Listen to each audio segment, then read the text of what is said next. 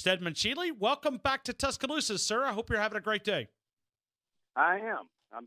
Been playing in a charity golf tournament for Cross Point and played pretty good golf, and so I'm having a great day. It's all about you quarterbacks. You know, we had John Parker on earlier and Greg McElroy on earlier this week, and both of them are bragging about their golf games. So it must be something to do with quarterbacks and golf.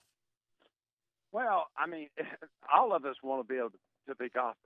Of course, me, I want to be good at golf and tennis and those sports. It's just as you get older, you don't have quite time to put into it because of, work and children and family and all that, which are very, very important. But it's a lot of fun. Steadman, where do you spend the majority of your time? Do you spend it back in Dothan, or are you here in Tuscaloosa quite a bit as well? I'm here in Tuscaloosa a good bit of the time. And really all over the state. My law practice, I'm a litigation lawyer, so, I'm pretty much everywhere all over the state doing litigation. So you may never know where I may be. Like next week I'll be in Huntsville and then in Albertville and, just different places. Gotcha. Well, listen, I want to ask you, and this may sound like a generic question, but when I say the 1979 University of Alabama football team, what's that first thing that pops in your head about that football team? A team that committed to going undefeated. We'd gone my sophomore and junior year 11-1, 11-1, and we just made a real commitment to go undefeated and to be national champions. I think we had a tremendous defense. We had a great offense, but we had a tremendous defense. And Coach Ryan used to always say you win championships and games with defense and kicking. And we were just real blessed to have a group of guys that all have been around. Like on our offense, we had 9 seniors or 5-year seniors, and then we had 2 juniors, and that was Major Ogilvy and Billy Jackson. So we had a real seasoned, group of guys because, at that time everybody was trying to come up with some new defense to stop the wishbone. And every week we saw the craziest things. So it was always a challenge and, just a great group of guys that were committed to being a national champion. Steadman, can you somewhat understand, to tie in the current day, because you're saying that everybody was throwing all sorts of things at you guys, isn't that a little bit of what Alabama's going through now with Tua and these wide receivers and this explosive offense, that they're throwing a lot of things at these guys? Oh, yes. Everybody's saying, well, okay, if we don't do all this stuff, they're going to beat us anyway. So they're going to try a lot of, different defenses, different calls, and to try to, to get them out of rhythm, to get them into something maybe they hadn't seen or they're not sure about or that kind of thing. And that's just what you face. Can I get your thoughts from a quarterback perspective on Tua Tagovailoa? Incredible. That's just all I got to say. He's amazing. He's just, he has done so well, and it's just a great person, and we're so blessed to have him. He's just a class act. He's a fun guy to throw the football. You sit there and you just kind of marvel at the ease, the way that it comes off of his hand. Yeah, he's a natural.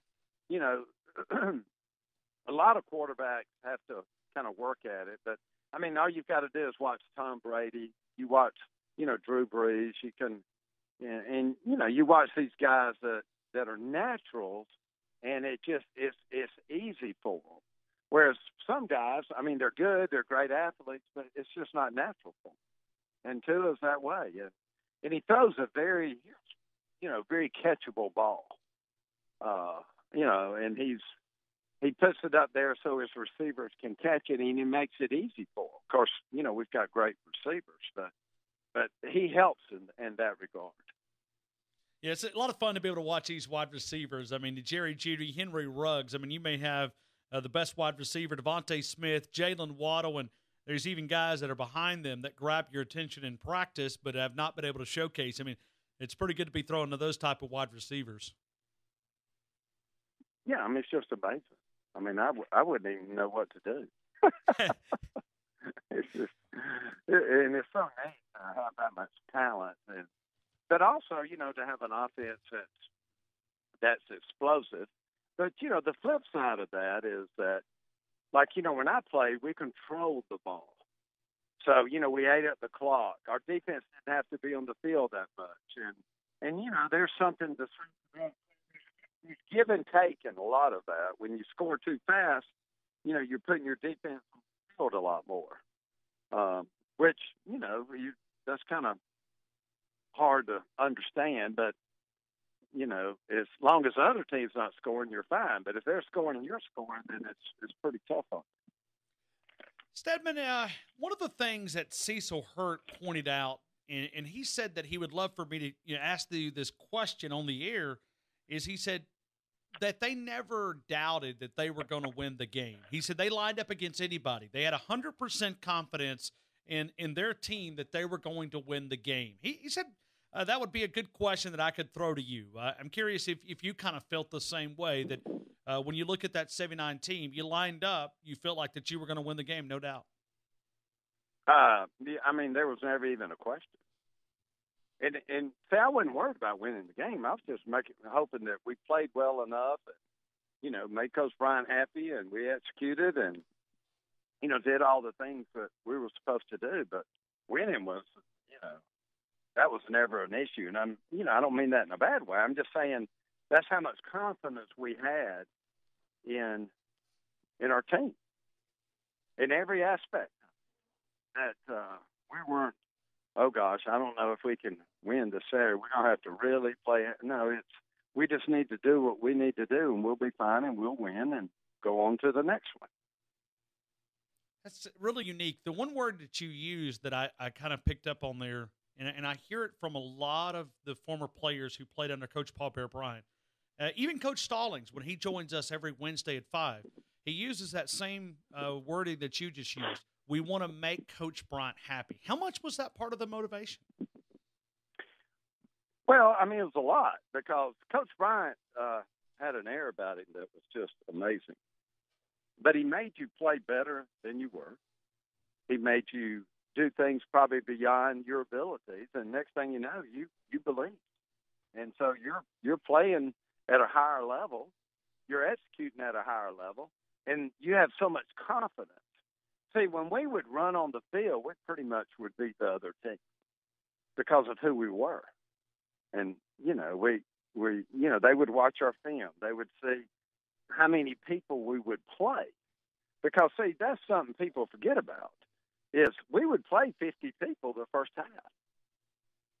And, you know, and so when the second half came around, I mean, the other team's exhausted, and we're still bringing in fresh guys.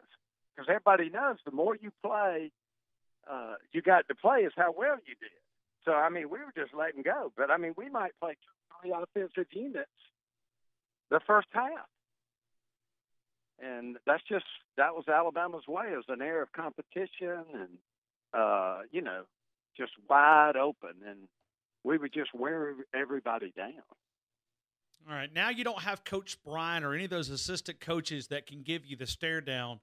Was practice harder than a game for you? I mean, because I'm hearing you talk about this talent, and I'm just thinking about the talent, the practice. I mean, practice must have been crazy intensity for you guys with all this much skills. Oh, yeah. No, I mean, you know, I was laughing because, you know, my freshman year, I never even graced the field or traveled or anything, and I was a scholarship quarterback. But, you know, I started at number 9. I had to kind of work my way up. Practices were brutal. You know, we hit, you know, Saturday mornings we had to get up, run gas. I mean, it was just a different world. And, you know, I always laugh and say the people that got to play on Saturday, the ones still left standing. And wow, that's awesome.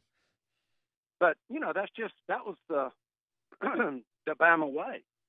And you know, most people don't realize this. I don't know if this has ever even really been talked about. But when the best scrimmaged against the best, that would be the Reds against the HHs. There was more electricity on the field than when I played essentially three national championship games. That's the air of competition we have between our offense and defense. You know, if I could talk to Coach Bryan or any of those assistant coaches, I wonder if that really made their job easier. When you can create that culture of competition, I mean, that would be a fun coach. I've never been a coach, but it would be a fun group to coach if you can create that competitive edge. Well, yeah, because, I mean, everybody is giving everything they have in practice. And if you don't, you might could go from the first team to the third team. I've seen that happen overnight. Wow. You know, I've seen guys that were All-Americans be on the scout team, you know, to send a message. I mean, nobody was – I mean, it's every day you had to bring your A game. Every day. And, you know, I mean, as the season would wear on, we would kind of let up a little bit, especially for big games. But if we didn't have a real big game, I used to hate it if we, you know, were playing an SEC team or something, because back then they weren't necessarily our biggest games. And because we were playing USC, Nebraska, and, you know, different powerhouses as our non-conference games. And you know, because our week of practice would be so hard. But that was just, you know, the way Coach Bryan did it. A final question for Steadman Shealy is we're saluting him. He's going to be one of the honorary captains for the 1979 National Championship team, along with all of his teammates there prior to the game. They'll be recognized inside Bryant-Denny Stadium. What's the sense of pride that you take in what's happening in current day? Because without you guys, this might not have been possible with the tradition of the perfect marriage between Nick Saban and Alabama, but the way Alabama's playing now reminds us a lot of that 70s, that generation. What's a sense of pride that you take in what's happening? Well, I mean, that, you know, as a former player and somebody who wears the crimson, I mean, you're just so thankful that, you know, the product that's being put on the field is so amazing and so incredible. I'm laughing because my team's telling me we won the tournament. Oh, right. did you win the Crossing Points tournament? I think were we the net winner? Oh, we were the gross winner. Okay, good deal. All right. Hey, listen, you're still a champion, Steadman. I know. Hey, it's our weekend. Well, good. Hopefully, it's a great charity that you're talking about. Crossing Points here does a lot of great work. Oh, yes, it really is. And they do an incredible job. I mean, they're just amazing. Hey, listen, what a blessing. Steadman, thank you again for spending 15 minutes with us talking about that 79 team. Hey, no problem. Hope to see y'all this weekend. Yes, sir. We'll Roll salute Tide. you inside the stadium. Roll Tide to you. Thank you so much.